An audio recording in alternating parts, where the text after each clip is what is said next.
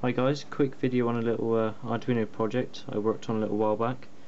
Haven't done a video on it, so I thought I'd make a video of it, and plugged all the wires back in, got all the resistors, and here's the video on it. I'm using an Arduino Uno. The light's not lighting up too well. There we go. Arduino Uno revision 3 with a 18 mega 328p chip, and that's going onto these pins here. I think there's 12. Drive these 12 LEDs, and which are just knocked. That should be okay.